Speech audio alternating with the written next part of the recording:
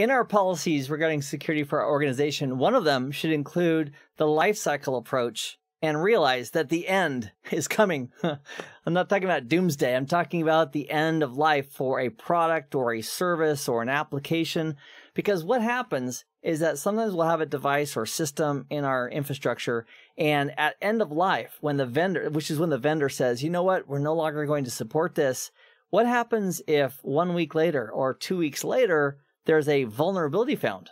Is that vendor going to provide a patch? The key is that normally, whether it's an operating system or a physical device or appliance or something, the vendor will announce the end of life maybe years or months before it actually is end of life, and give the customer a chance to prepare for that. So if we know that a server or a router or a switch or something else, or a piece of software even, is going to be end of life at a certain time, we can then prepare for phasing that out and phasing in something new that can be supported. So for this discussion, let's use this topology, and let's imagine this is the headquarters site. And at this device right here, let's go ahead and pick, let's pick these switches. Let's imagine these switches we've had for a while, and they are, in this case, they're 3560s, which is a really old switch. I picked one because I wanted to talk about end of life. At some point, Cisco, the vendor, and it could be a Juniper switch, it could be a HP switch, it's all very similar. If the switch is no longer going to be manufactured, there's going to be an EOL, end of life, and they'll notify, on their website saying, okay, end of life is, the 1st of January 2029. Actually, these were end of life a while back. We'll look at the actual webpage here in a second. And the end of life simply says they're no longer selling them. So end of life represents the fact that if you want to buy a new one, you can't do it after the end of life date. There's also something called the EOSL, the end of service life. And the end of service is the date that no longer will that switch be supported. So maybe we have a support contract for our switches, and even though we have some, maybe the end of service life is January 1st, 2030, 1 year later. And the reason that EOL and EOSL, the reason those are negative for security purposes is because if we have gear that's end of service life, the vendor is not supporting that product anymore. And so if there's a brand new vulnerability that's discovered for that device and it's end of service life, we no longer really have a remedy for it as far as the operating system or the BIOS on that device, because it's no longer supported by the vendor. And that's why if we saw the end of life and end of service life coming up, we'd want to prepare for that. And a similar example, it's like having an iPhone. So it seems like iPhones, they come out frequently. And so if you have an iPhone 8, and then there's the iPhone 10, and then there's the iPhone 11, I think the iPhone 12, maybe there's the iPhone 29 eventually, or whatever the number is going to be. The older phones still, depending on how long they support them and what year it's in, they're still going to have support for some of the older phones. So you could still possibly go to the vendor and get support for an iPhone 8. But at some point, there's going to be an iPhone that is no longer supported by the vendor. The same thing goes for Samsung or Android or what have you.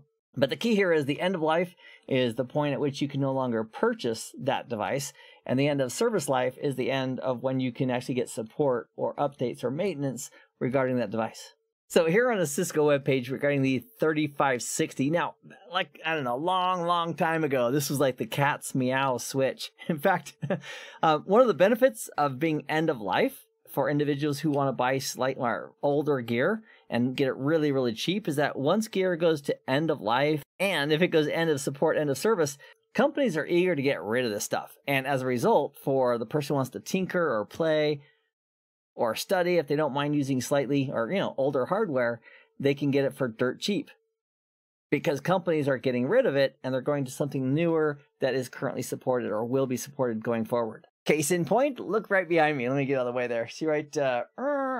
I've got 5 little 3560 switch They don't have fans. They have a big old heat sink on the back, so they don't make a lot of noise, and they're perfect.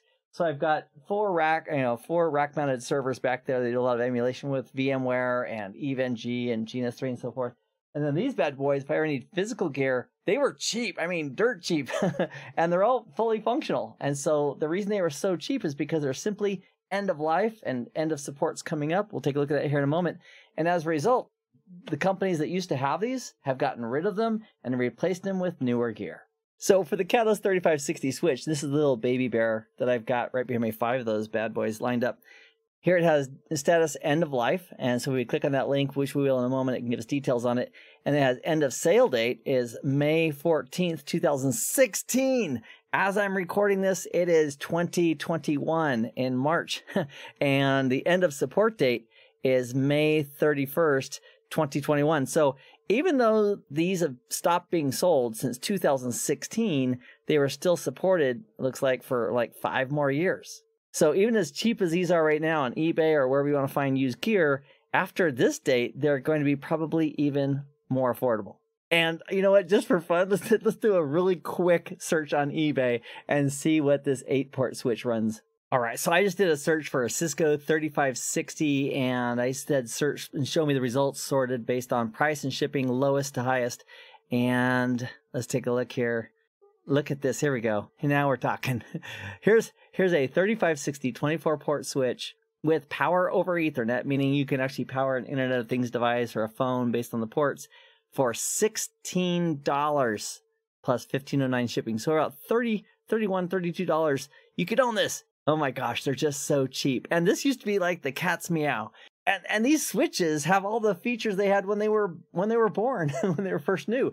Things like they can do multi-layer switching, layer 2 and layer 3. They can do things like port security, DHCP snooping. I mean, they're fantastic. It's just that they're end of life, and that's why they're just so darn cheap. So going back to their webpage from Cisco regarding this model, the 3560, if we click on these links, it'll give us more details on how it's over for those devices as far as end of sale, end of life, and end of support. And so here's the takeaway. As I hold up yet another discontinued switch, this is a 3750, brand new. This is like $3,000 or $4,000, and I think I got this for like $75. And it's fantastic. Anyway, the key takeaway from a security perspective is that if it's end of life or end of support, you're not going to be able to get service and support on it, which could involve or introduce vulnerabilities if vulnerabilities are discovered on that platform, and the vendor is not going to provide an update or a fix because it's past its service life. All right, thanks for joining me in this video, and I'll see you, my friend, in the next one. Until then, I hope this has been informative for you, and I'd like to thank you for viewing.